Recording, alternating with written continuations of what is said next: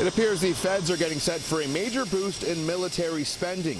During a policy speech in Ottawa, the Foreign Affairs Minister said Canada can no longer rely on the U.S. for global leadership, and it's time for our country to help fill that void. Why invest billions to maintain a capable, professional, well-funded, and well-equipped Canadian military? The answer is obvious. To rely solely on the U.S. security umbrella would make us a client state.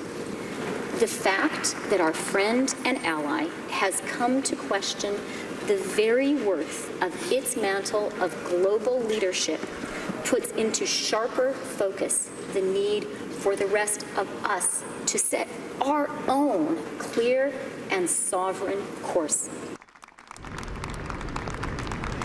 Freeland never mentioned Donald Trump by name during her speech, but did say she was deeply disappointed in the U.S. from pulling out of the Paris Climate Accord. Opposition leaders were quick to criticize the Liberals for not providing any specifics on foreign policy. To hear a speech that was so empty of detail and reality, I think is a sad commentary on the Liberal position on foreign policy.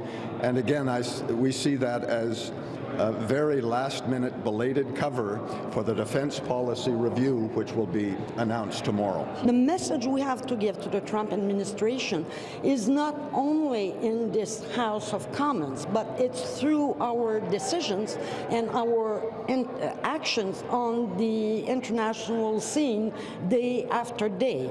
And on that, I'd like to see Canada take a stronger stance. And no specific numbers were revealed today, though that could come tomorrow when the Defence Minister lays out his plan for our Canadian military.